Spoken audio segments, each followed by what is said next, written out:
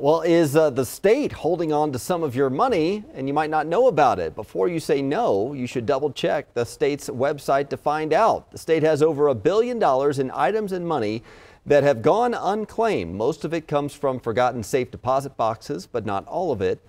And take a look at the numbers. Since we did the story back in February, more than 58,000 people have submitted claims and about a third have received their money. And the value of those claims was more than $13 million. If you want to check outstanding money or property in your name, just go to the website colorado.findyourunclaimedproperty.com.